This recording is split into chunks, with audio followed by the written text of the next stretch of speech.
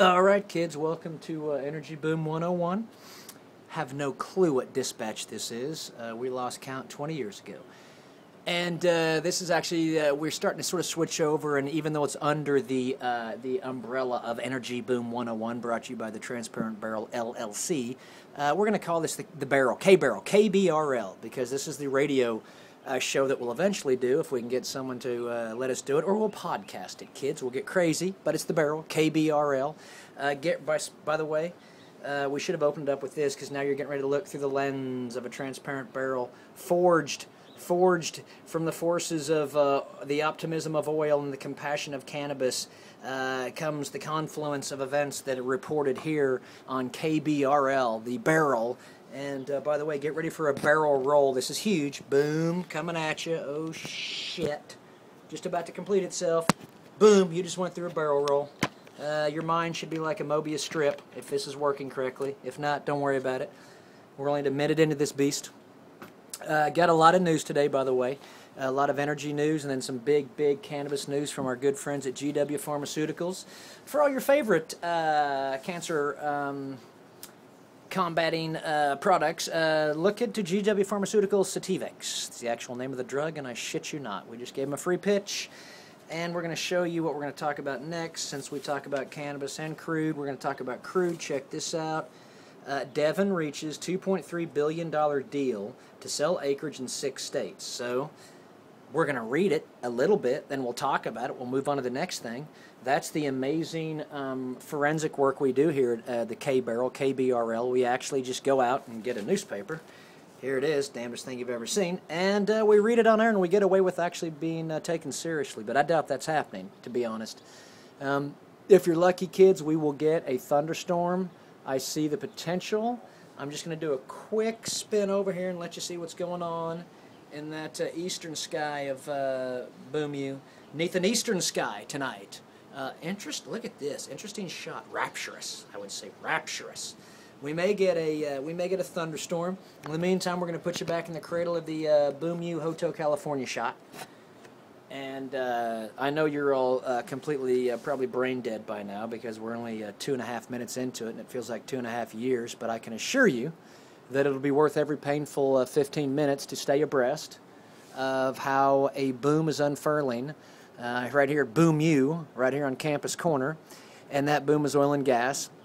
And then how another boom is not so much unfurling but overgrowing, and that's the cannabis boom, the marijuana boom, that on Wall Street is called marijuana mania, because it's nutso, going nutso, like the internet stocks did back whenever they did it. I think it was in 1723, or that may have been when the tulip bulbs went off. But what we can tell you is there's a lot of news to cover. I want to start with this Devon thing. That's a pretty big deal. You're well aware of Devon, publicly traded, well-respected oil and gas company in Oklahoma City. And here, my friend, are the bells. Now, we just integrate them. We don't fight them. We just integrate them. There it is. And that's all you're going to get. However, you're going to miss out on the bells of Boom U tolling 9, which is sort of a bummer, because we're now 3.5 minutes into it, which means in the next 7 minutes we'll be calling the paramedics, and then we'll bring in the straitjackets. But seriously, folks, let's talk about Devon Energy. Let's just read it. Probably the best thing to do. Make it easy. Pharm completes portfolio transformation, selling domestic non-core assets. Devon reaches $2.3 billion deal to sell acreage in 6 states. And I'm reading Jay Marks right here. I'm just going to read straight from his article. It looks like Devon Energy Corp's rapid move from natural gas to oil will cost about $1 billion. Devon on Monday announced a $2.3 billion deal to sell all of its domestic non-core assets to Linn Energy. The Oklahoma City-based oil and natural gas producer sold its conventional natural gas assets in Canada earlier this year for $2.7 billion, allowing it to recoup most of the $6 billion it paid to move into Southwest Texas' oil-rich Eagle Ford shale. So you can see what's happening. Devon decides what assets they're going to sell to get the cash to then buy into the next assets that they're going to develop big time. So you should really read this. It's probably a great article. I'll read it. You'll be amazed at what you may or may not learn. But We will now move our way down to the next big thing, and it's this lovely thing right here. Well, it's something about, well, you can't even see it. Oklahoma's hottest stocks. So we're going to go straight to that, because you're going to see a shitload of oil and gas. Oklahoma's hottest stocks. Let's see. Page 4C. 4C. Well, shit, they didn't do a graph for us. By the way, that shit was spelled SSSHHHIT, so it's different. They didn't do a graph for us. I thought we might just be reading off who are the hot stocks. But while we're here, you know what we're going to do? And get ready for it, kids. It's nutty as shit, and it gets it done every time. You are now in Oil Patch Jazz land. That is the, if I can get the focus on this son of a bitch. Those are the oil logs right there I'm getting ready to barrage you with. And this is all a part of Oil Patch Jazz because we have quite a few completions today. And we're going to start out in, and this is alphabetical, by the way. We're starting out in good old Creek County. And they're not drilling too deep, only 7,400 feet. But wow, mofo. Pantera Energy has popped one for 643 barrels a day. That's pretty frickin' big gusher. Plus, they only want 7,400 feet to do it. Let's find Creek County. That could be an enormously profitable play. Pantera Energy also drilled another well, much more shallow, 5,000 feet, no production. But we're going to go ahead and make a note right now to check into Creek County, and we're going to do that with this little thing right here. Get ready for it. Oh, shit, there it is. It's the magnifying glass. Boom, and it just found Creek County. And Pantera Energy. We should probably maybe do a little homework. Maybe we'll get them on the show with Alanis Morissette. Logan County. Devon Energy has 3 wells they've drilled. First one, 74 barrels a day. Second one, 255 barrels a day. Gets better, kids. Third one, 385 barrels a day. All 3 wells were roughly 11,000 feet. Nice production. We love Devon. Payne County. You know who's in Payne County? Aubrey McClendon, the Maestro's American Energy Woodford LLC in Payne County. And they popped one for 68 barrels, so he's going to have to do better than that, and I'm sure it's going to happen. And you know it will, because look at this. Devon is right next to him, and Devon popped one for 28 barrels. So, you know, the improvements will come. And, by the way, we have actual live Minds on Fire students and an assembled mass of humanity that seems to be walking around below in the Alley of Lost Souls. Let's get into Woods County, because Mid-States Petroleum has 4 wells they drilled. They drill a lot up there, and that's up in northwest Oklahoma, and I believe that's the Mississippi Lime. Mid-States, 279 barrels a day, 47 barrels a day, 594 barrels a day, motherfucker, P-H-U-C-K-E-R. Pretty good pop there. And then another one, 355 barrels a day. So, looking pretty strong there for Mid-States, and I think they're publicly traded, but I don't follow them. I don't follow anything, so...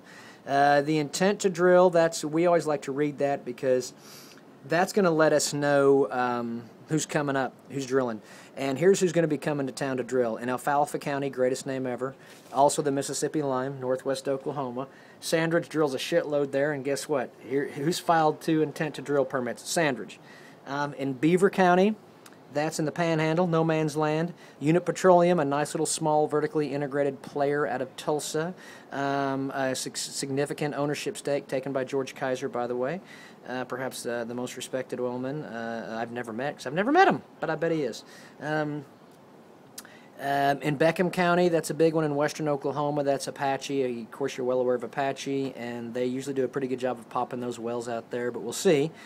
Beckham County is probably the Granite Wash. I don't know. Creek County, remember we just talked about them with Pantera knocking the shit out of one for 643 barrels a day? Well, Dexon, D-E-X-X-O-N, greatest name ever, is going to be drilling there, and they're only going to 3,900 feet, so we'll see.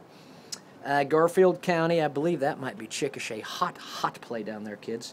No, that's Grady County, Chickasha. Anyway, Garfield County has Sandridge. Grady County, the next one, that has our good boy Hank Ham with Continental Resources going deep, 1,700 feet.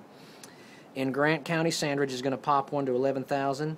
Hey, look at this. You're going to really want to follow this, kids. In Hughes County, There's a company called PetroQuest. We follow them at the Boom. Lovely little newsletter comes out once a month. Best birdcage liner ever, bar none. We're not even at 10 minutes into the hour, so please prepare yourself. Take a deep breath. I know the scenery is overwhelming and beautiful, and so we're going to change it a little. We're going to spin it around this way. Just give you a little shot of that, and we're going to continue this because PetroQuest is a little oil and gas company that we've decided will run point on telling the story of the Boom as it travels through southeast Oklahoma. They basically have just cut a deal to invest about $200 million in 4 counties in southeast Oklahoma to drill in the Woodford Shale for natural gas, which, by the way, they're publicly traded at $7 a share. Plenty of people think that they can go to $15 a share. They were once at $25 a share. Who frickin' knows? The game's on, though. And they recently were in the news for signing a joint venture with America's largest wind energy company, which I believe is a subsidiary, maybe of Florida Utility and Gas. I'm not for sure. And I think the wind energy company is called like Next Era Energy. But anyway, you can look it up. But this big wind energy company signed a joint venture with PetroQuest, which is that company that we used in the Boom to show you what's happening in southeast Oklahoma. And that day alone on that announcement, the stock went up probably 8%. So we feel pretty good about PetroQuest. If it's probably at about $8 right now, we think it's probably pretty undervalued, but we don't know for sure. All we do is read people smarter than us. But check this out. Filed for intent to drill in Hughes County, which is one of the 4 counties where they're investing $200 million over the next year. PetroQuest Energy is drilling 4 wells. They're all going down to 10,800, 10,900 feet.